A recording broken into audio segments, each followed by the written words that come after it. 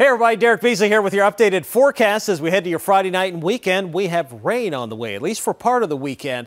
Looks like Sunday's going to be much better, but we got to get through tonight and tomorrow. And a flood watch is in effect for the area, a good chunk of the state, with the exception of western Maryland and parts of the lower eastern shore. It's going to be right through the I-95 corridor that we expect some of the heaviest rain out of this system, where we could be looking at upwards of 3 inches in some parts of the area. So here's what we're watching overnight tonight. We're going to be looking again with that flood watch through Saturday afternoon. The heaviest rain is going to be in the morning, and then we should see things improve quickly during the afternoon and evening. That'll give us some sunshine here for your Sunday, as temperatures overnight tonight fall only back to the upper 40s to around 50, so remaining steady right around 50 degrees overnight, with rain chances increasing after 9 to 10 o'clock. Notice how the chances go up significantly by late morning or late night into the early morning hours. So it's going to be a very wet start to your Saturday. But again, the system's going to be in and out of here pretty quickly.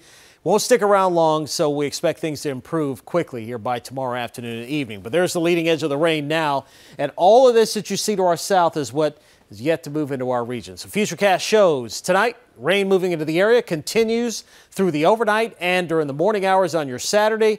And then by Saturday afternoon, the back edge of the rain starts to pull away. So 2, 3, 4 o'clock in the afternoon, we'll see the rain exit the region. Skies will clear out overnight Saturday. And then we've got a pretty nice forecast on the way as we go into your Sunday. So again, those chances for rain going down throughout the day, 100% probability through lunchtime, and then starting to step downward as we go into the afternoon. You can see a widespread area is going to be dealing with 2 to 3 inch rainfall totals across the area.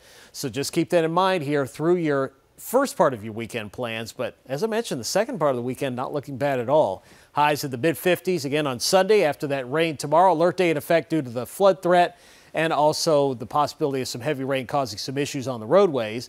But after that, looks like we've got sunshine and 60s on the way Monday, and then our next chance for rain coming in towards midweek. Right now, opening day, looking dry.